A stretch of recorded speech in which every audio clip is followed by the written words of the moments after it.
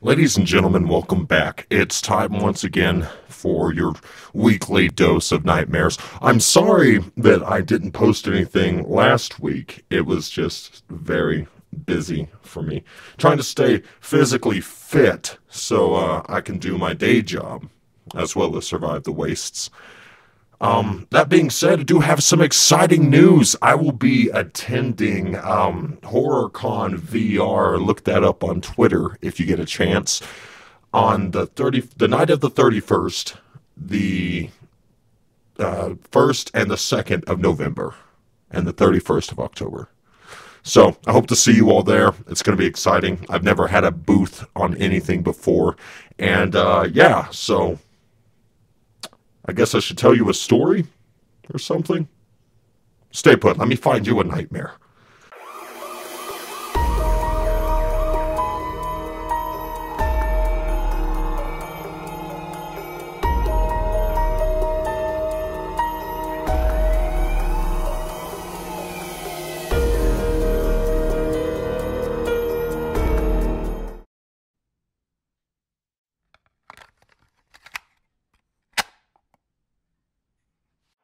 This story is not about a ghost or an encounter with a creepy stranger. It's not even about a near-death experience or something like that. As a matter of fact, I was never in danger during the event I'm about to tell you about. Nonetheless, it's a disturbing memory that I will carry with me until the day I die.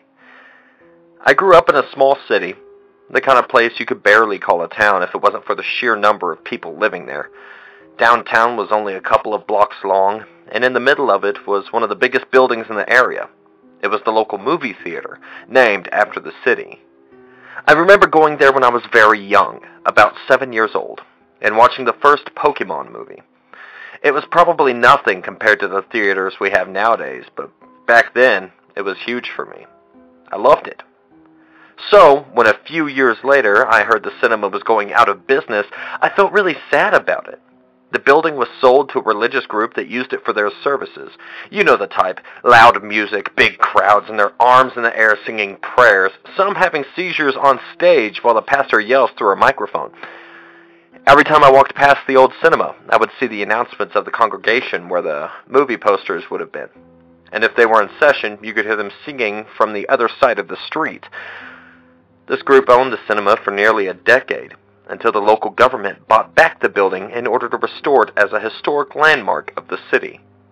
When this happened, I was studying construction with the intent to follow architecture or civil engineering at college, and my class was very lucky to be involved with the cinema's restoration project because two of our teachers were architects working on it. I will always remember the day when we went to visit the old cinema. Our class was small, only a handful of students, but we were all around the same age, so we all shared childhood memories of when the cinema was operational. We ran through the corridors of the auditorium, sat in the chairs just like we did when we were little kids, and began stomping on the wooden floor with our feet, filling the entire room with echoes of our drumming and our laughters. A little ritual, or sorts, everyone used to do right before the beginning of the movie.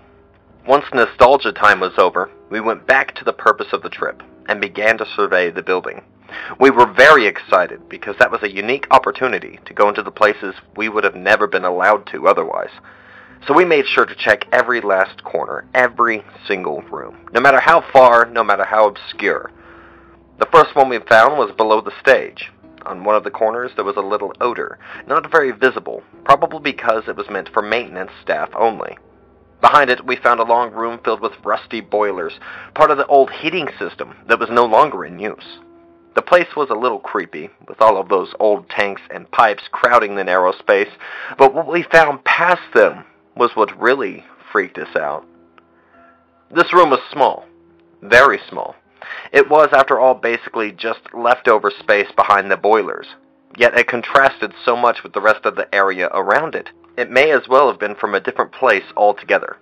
The walls were painted a light color, white, I think, but I don't remember it very well because what really got my attention were the drawings in them. There were rainbows, a smiling sun, trees and flowers, and happy little people with smiles on the faces of their dotted eyes.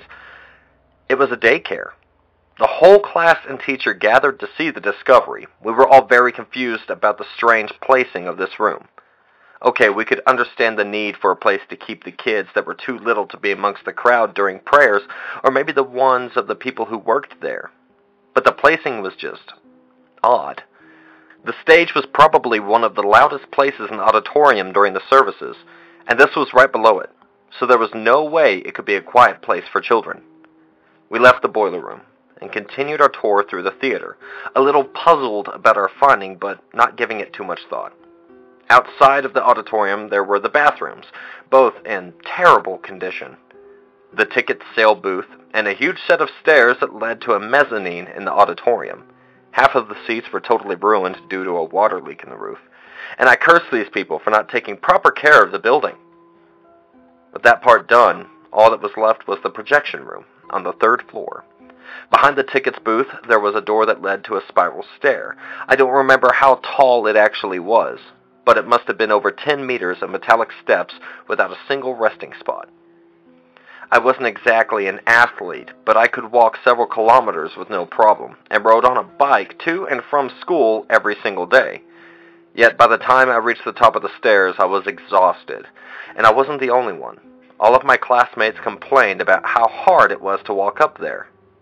After a short break to catch our breath, we moved on to explore the 3rd floor.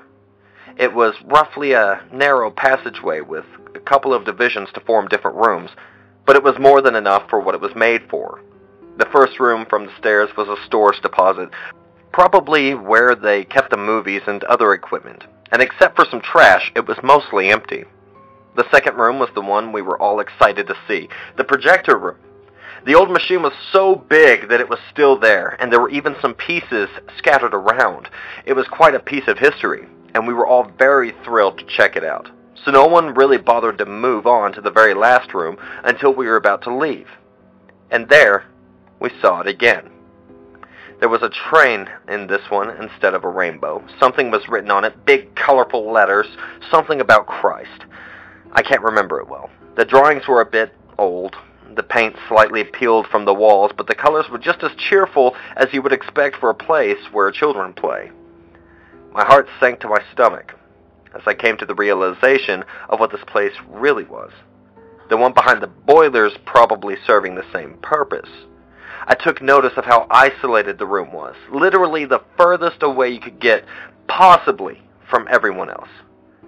I thought about the 3 floors of stairs and imagined what it would have to be like for a child to walk all the way up, only to end up in that room, the room with the colorful train on the wall. My classmates and I exchanged horrified expressions, as I knew they were thinking the same thing. We never visited the theater again, even though we continued with the restoration project for several months, and we never talked about those 2 rooms. Cases of molestation in the church are well known by everyone, to the point that the pedo priest is practically a cliché. But this is the kind of thing that happens in some places far away, in another city, even in another country. You never imagine it can happen in the very same town you live, the place where you grew up, in the very same building where you once watched a Pokemon movie when you were 7 years old.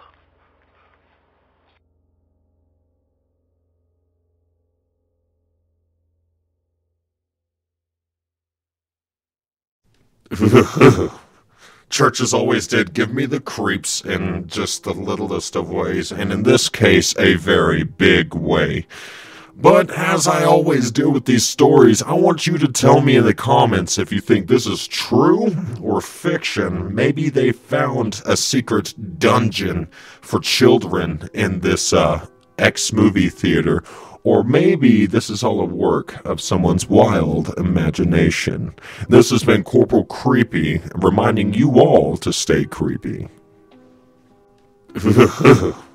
Churches always did give me the creeps in just the littlest of ways, and in this case, a very big way.